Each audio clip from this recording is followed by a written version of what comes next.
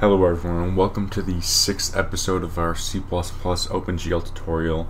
It's been about a week since I uploaded a video, but today we're going to be installing another library. This time we're going to be installing STB image. So in OpenGL, we want to be able to display shapes on the screen, we want to give them color, texture, whatever. But that's not enough. Often you want to give them actual images. So if you want to display like a crate or the communist flag, something like that, if you want to put that on your shape, on your object, then you want to be able to load that in. So you can. It's not as simple just read the bytes from the file with C++. We actually have to load it in with using a library. There are many out there.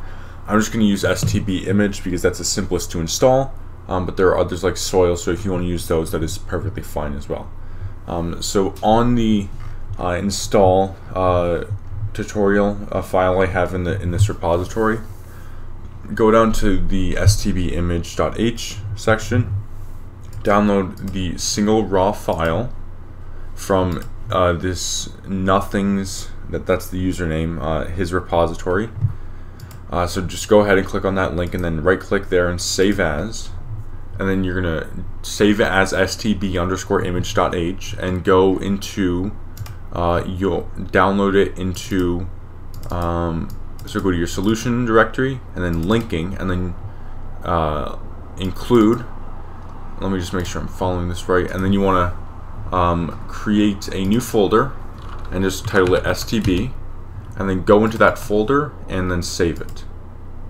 So there you go. So what it should look like is in your solution directory you go into linking, include STB, and that should be the only file in there, STB image H. Alright, let me just make sure I did that.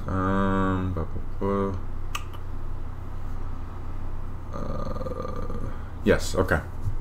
So next we have to actually tell the compiler that we're going to use STB. So we have to define a variable first to actually tell the compiler that the STB library will be used in this image implementation way right here. So in your project directory, I'm just going to use Visual Studio Code for now.